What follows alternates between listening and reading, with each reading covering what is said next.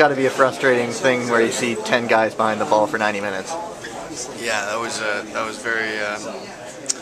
It was tough to break down. We couldn't obviously break down. We were waiting for that lucky bounce we didn't get, and unfortunately, yeah, that's football. Yeah, still you got to be pretty pleased, I'm guessing, with where you are, 3 wins and a tie right now.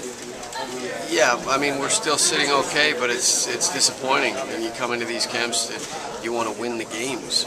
You want to develop,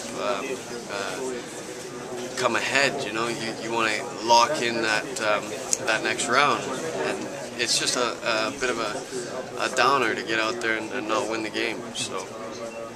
You talked about having a killer instinct and trying to impose your will. How frustrating was it to not be able to actually do exactly what you wanted to do at home? Well, I mean, they played a tactically tight game. I think they knew exactly what they were doing. When they're celebrating at the final whistle, 0-0, I think it was pretty clear what they were after. So, I mean, it's a difficult situation to play in, but I think we still could have done better. All right.